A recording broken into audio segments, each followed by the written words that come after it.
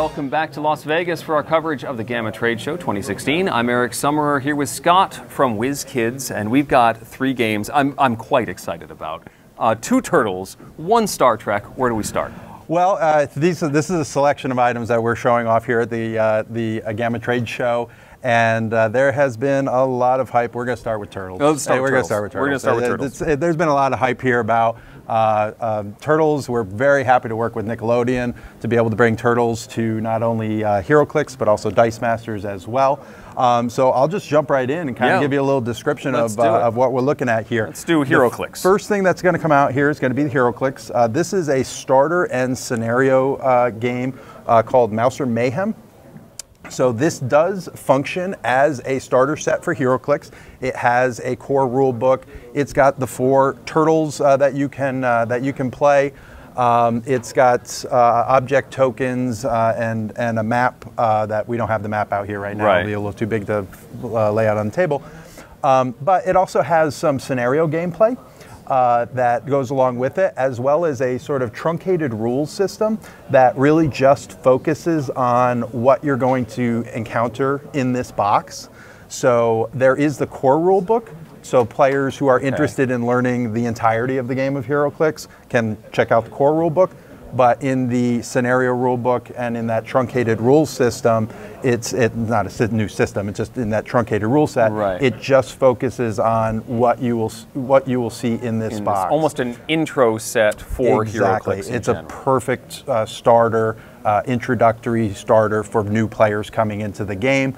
And of course for any players that play the game that want to get Turtles. Yes. And the scenario games are also, there's 3 different scenario games. One is a turtle training, which is basically the turtles fighting against each other.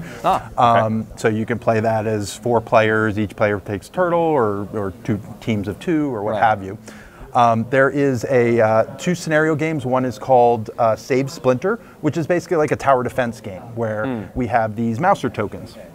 And there's a Splinter token, and you're playing as the Turtles, and you have to defend Splinter for a certain number of rounds as these Mousers are just spawning and coming at you, and you have to fight them off.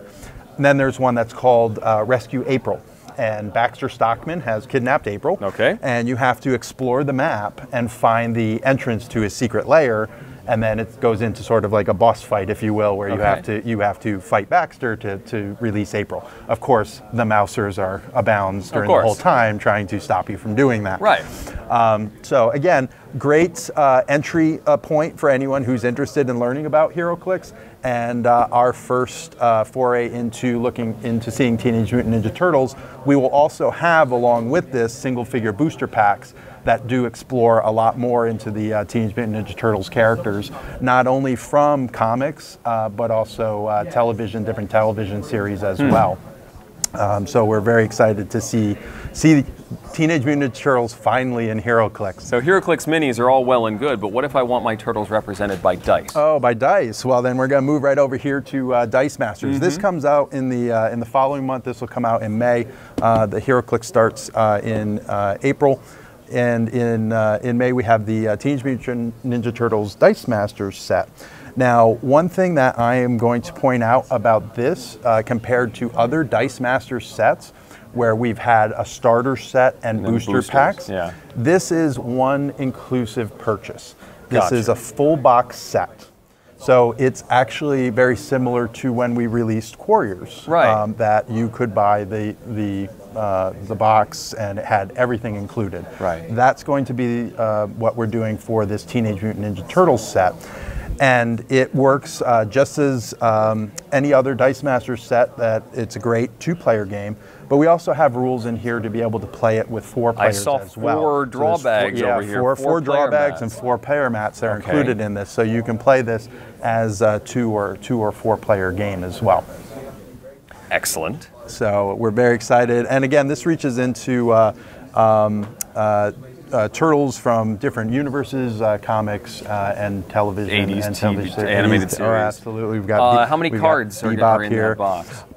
There is, I actually don't, I know there's 92 dice, and there's 62 cards, but I'm not sure the breakdown in terms of how many character type we're I can cheat a little bit here and look at the 48 character cards. So 3 versions of 15 different characters. Okay.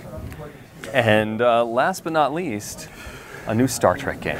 A new Star Trek game. So this is Star Trek Frontiers, and this is going to be coming out in June. And this is uses the Venture Tile system, which was premiered with the Mage Knight board game. Okay.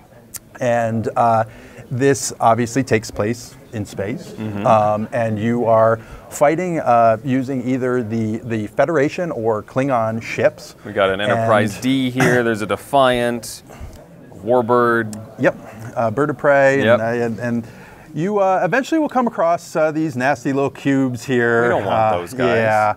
And they have assimilated different races through the galaxy, so they have their own fighting forces that go along with them. And you'll also be encountering different types of planets, nebula, and other space anomalies and things throughout. In terms of the rules system, it's similar to Mage Knight. However, there are some areas that have been streamlined in the rules.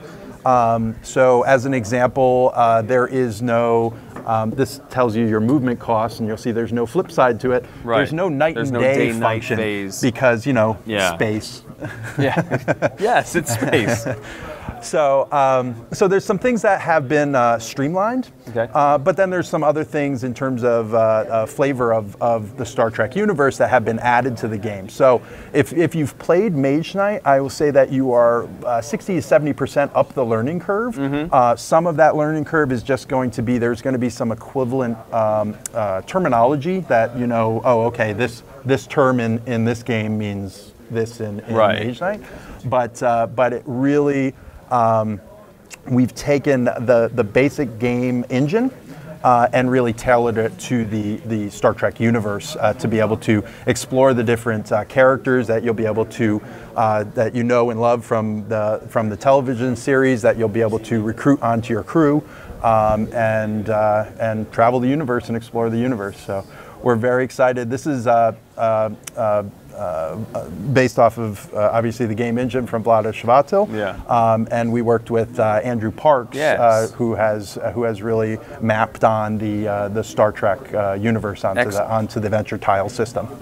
Very nice. Anything else you want to talk about? These are 3 very exciting things to talk about. The other thing I wanted to mention, we did make a big announcement here at the GAMA Trade Show that we are, Wizkids is going to be doing an unpainted miniatures line. So I brought a couple of those here. That's who these guys are, I was wondering. They are going to be plastic miniatures that are come out of the package, fully assembled. They have really deep cut detail to them, so it's very friendly for painters, especially even new painters, that you don't lose that detail when you put the coated paint on. They're going to be pre-primed from Vallejo paints, so you can just pop them right out of the package and ready to paint. We're going to be doing all the iconic character classes. We are going to have a near even split of male and female characters for those classes because oftentimes it's hard to find a female version of a character. Right.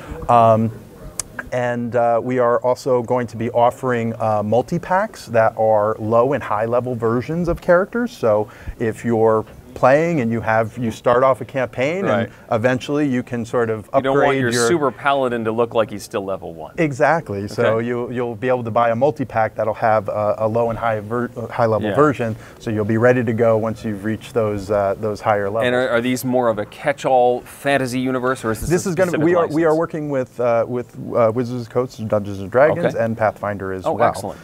For making these characters, and we're going to be hitting all of the iconic monsters, and we'll have multi-packs, so you can get like a goblin pack with a number of different goblins with different weapons and poses and things.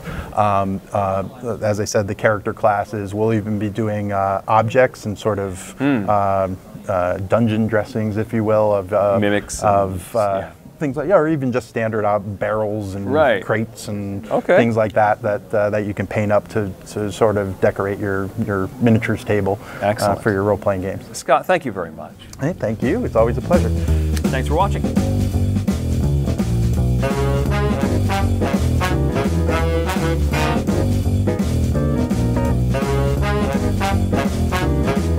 Bye.